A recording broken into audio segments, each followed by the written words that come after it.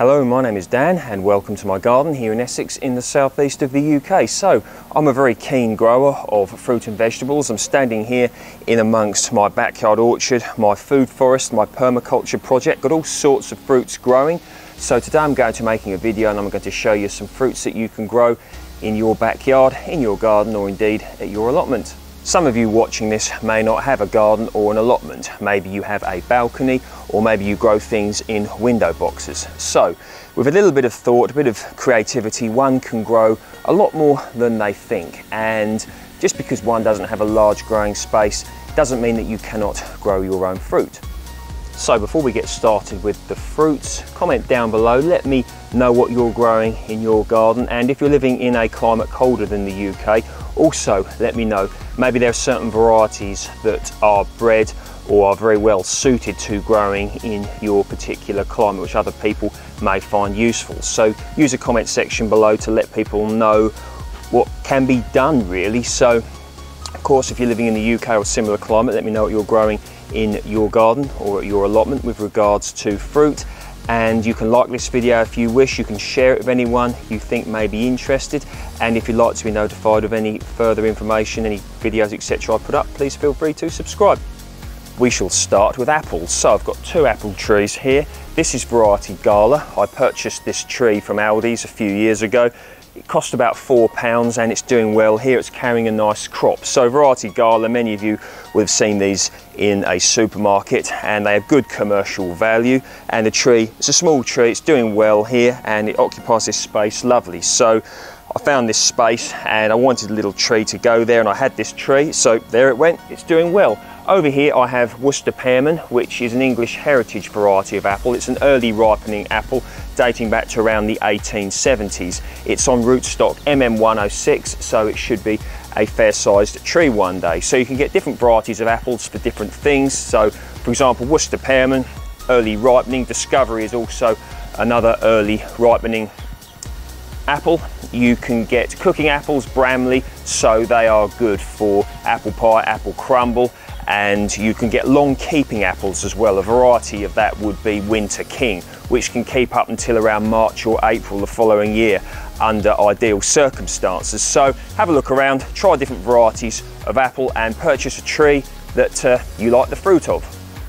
Plums. This is variety Jubilee. I can't show you any fruit set on here because I don't think it's actually set any fruit this year, but there we are. So plums, great thing to grow. You get all sorts of different varieties of plum. Victoria, Jubilee, Early Rivers is a nice plum, it ripens early. Mirabella's are great for jam. You get all sorts. Have a look around once again, do a nice bit of tasting, and then make sure you purchase something that you like. You can also get varieties which lend themselves well to making wine if that's what you're into. Pears. This is variety Concord. Now I can't show you any pears on this because it hasn't set a crop this year, but I think some of this was because it cropped very heavily last year, and one cannot expect that every year. And also it blossomed during that cold period, that cold spell we had earlier in the year, and that may have damaged it. Certainly didn't help anyway. But there's all sorts of different varieties of pears you can grow. So Concord, Conference, Commerce. Have a look about. You can even grow Asian pears, all sorts. Once again, choose one that you like the taste of. Got a variety called Onward over there, which has set one pear, I think, so that's very nice indeed. Now, if you're in a frost-prone area, there's a variety called Invincible, I believe, which is said to, if the frost damages the first lot of blossom, it can set another one. So that could be very handy, but pears definitely worth growing. They're very versatile, and this regularly sets good crops, but just unfortunately this year it hasn't, but we can't have everything.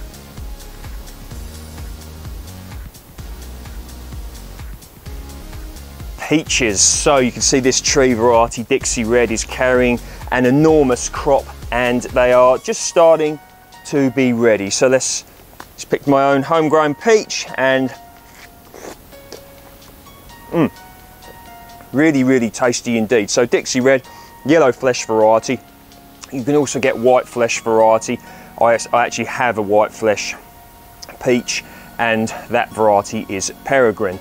So peaches do well. You do have to watch out for peach leaf curl, okay? Now the way that I defend the tree, if you will, from peach leaf curl is I grow it under cover. You need to protect them from rainfall, really, winter rainfall, to stop the peach leaf curl. Some people send me messages and say they managed to grow trees outside without getting peach trees outside without getting peach leaf curl, but I never managed it, so I grow it under cover. Put peaches on your list. Nectarines. This is variety Lord Napier, which is a white-fleshed variety.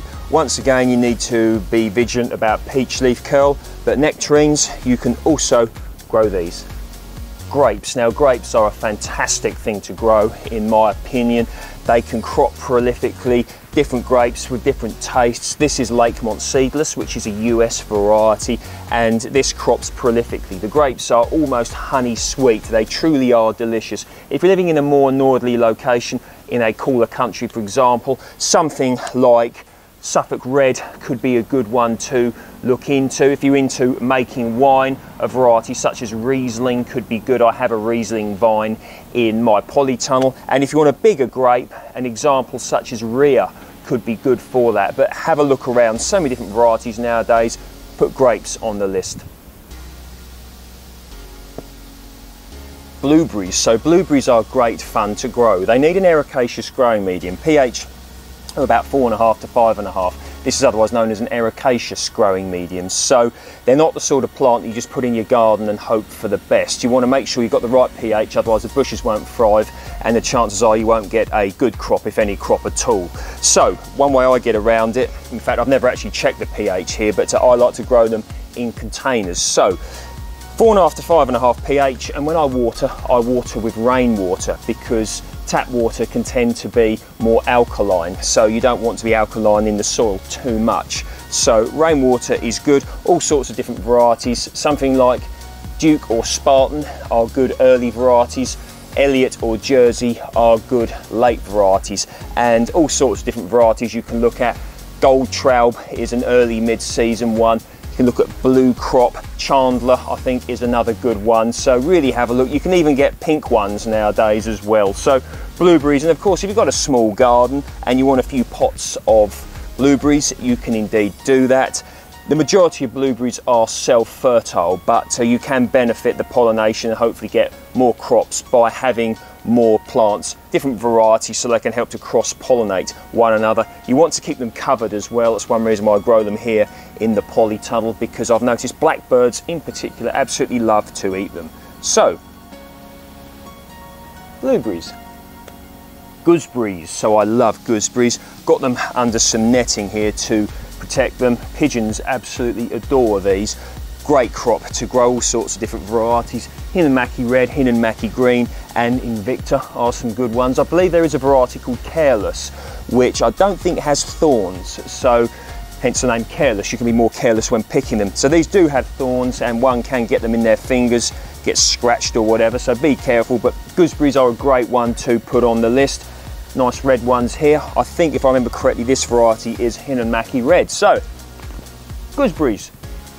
Strawberries. So I can't show you any fruits on these because they're finished, but strawberries are a great one to grow. Grow them in containers, in open ground. You can grow them in towers, all sorts of different ways of growing strawberries. So I've got a variety of varieties.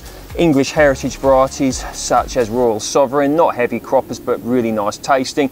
More modern varieties such as Malling Centenary with great commercial value, easy to pick and keep well, very, very nice tasting indeed. Cambridge Favourite are a English heritage variety, if I remember correctly. They are from the 1930s. Florence, which I think, if I'm correct, is a late flowering variety. You can also get ever-bearing ones that are otherwise known as perpetual, which will keep giving you small crops throughout the growing season. So put strawberries on your list because they're beautiful. Eat them fresh, put them in jam, use them in desserts. Strawberries. Raspberries. So raspberries are great to grow. You can get summer fruiting or autumn fruiting varieties. Summer fruiting varieties crop on growth, which came from the previous year, and autumn fruiting ones come off of growth, which came on the same year. So different colours as well. These are Golden Queen, which are a yellow variety, and I think most of these are finished now, but there is a few left, so certainly worth growing raspberries. You know, eat them fresh, you can make jam out of them. put them in desserts. Raspberries. Cherries. This is variety Stella, which, if I remember correctly, was introduced to the UK in the year 1968 from British Columbia in Canada, the first self-fertile variety of cherry to be introduced to the UK. So it's on a minaret rootstock, so I can grow this even though I have a small to medium-sized garden, because historically cherry trees are rather large and could only be grown in bigger areas. So with regards to cherries, you need to make sure you cover them up because the birds absolutely adore them. The pigeons are regularly on patrol when this is fruiting, so this netting here does that. This tree has finished cropping now, so I can't show you any, but all sorts of different varieties of cherry that you can grow. Sweetheart is one I grew at a previous address, and this has good commercial value if I remember correctly. Nice big cherries, but once again, Stella, a first-rate variety of cherry to grow, and of course with the historical sort of points about it, a very nice one to grow as well. So, cherries. Figs. So this is variety Madeleine de Deux Saisons, which is said to be able to produce 2 crops of figs here in the UK. So hopefully one day that will indeed happen here. So figs you can grow either in containers or in the open ground. They are said to benefit from root restriction in order to encourage the tree to fruit more heavily as opposed to excessive foliage. So they do lend themselves well to container growing. All sorts of different varieties. The most popular one grown in the UK is brown turkey, and I think Brunswick is another variety as well. So have a good look around, many different varieties of figs, so put figs on your list. I have 2 persimmon trees here, so I've since been corrected. Apparently the correct way to pronounce it is persimmon, but I've called them persimmon for so long, so I'm going to keep calling them persimmons. But anyway, I have 2 different varieties here. This is Rojo Brilliante, and this is a commercial variety. If you've bought persimmons from supermarkets, quite likely that they were these. And I have a variety down here which is called Fuyu. So, perfectly okay to grow here in the UK, and the Fuyu actually lost all of its foliage, all of its buds, whatever, during that spell of frosts that we had earlier in the year. We allegedly had the coldest spring for 50 years, and you can see they are doing just fine. So this has actually set a small crop here. It says 1, 2, yep, so 3. So this has actually set 3 fruits here. So it'll be absolutely lovely if they get all the way through. So they hang on the tree until well into the winter, maybe even into December or January time. So nice ornamental value as well when the rest of the tree has lost its leaves. So persimmon, put that one on your list. So there really are all sorts of things you can grow in the UK in similar climates. So you can put berries on that list, blackberries, loganberries and tayberries, josterberries, currants, red currants, black currants and white currants. And down the back of the polytunnel here, I have a sanguinelli blood orange, which is growing in the ground in the polytunnel here. So we had some very cold weather earlier in the year, down to about -8 degrees C, which I think is about 18 degrees Fahrenheit. And we had, as I stated earlier, quite a cold spring, and the blood orange there, it lived through it. It's done very well indeed. During the very cold nights, for about a week or so, I put a blanket over it to just give it a bit of extra protection, but I think it would have got through anyway. So sanguinelli blood oranges are maybe a little bit more resilient than we think, especially when the trees get a bit of maturity about them and maybe they've been given some additional protection, particularly over their young years. So you may wish to look into sanguinelli blood orange if you want to have a go at citrus in a cold climate.